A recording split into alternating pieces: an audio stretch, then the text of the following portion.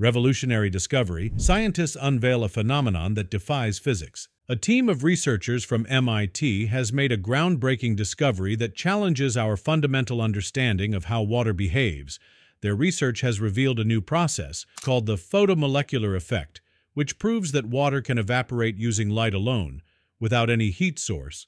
This discovery not only expands our knowledge of how water interacts with sunlight, but also has far-reaching implications for climate science, weather forecasting, and even water purification technologies. For decades, scientists have been puzzled by a long-standing mystery in atmospheric science: why clouds absorb more sunlight than current physics models predict. The discovery of light-driven evaporation may finally provide the missing explanation, reshaping our understanding of cloud formation, fog dynamics, and ocean-atmosphere interactions.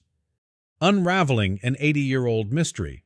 Clouds play a crucial role in the Earth's climate system by influencing temperature, precipitation, and global weather patterns. However, for nearly a century, climate scientists have struggled to understand why clouds absorb more sunlight than physics dictates.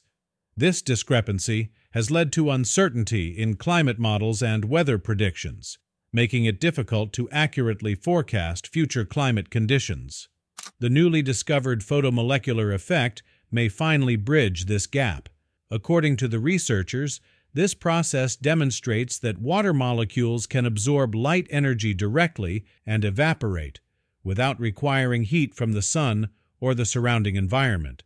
This suggests that clouds, fog, and other water-based atmospheric phenomena might be absorbing and dissipating solar energy in ways we never previously accounted for.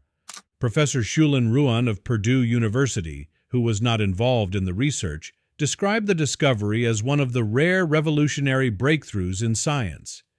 He noted that findings like this often take time for the wider scientific community to accept, as they challenge long-standing theories and require further validation.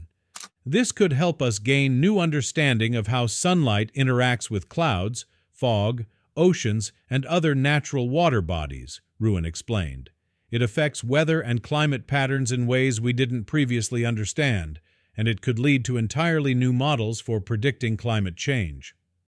Beyond its implications for climate science, this discovery has enormous potential for practical applications, particularly in clean water production and renewable energy systems.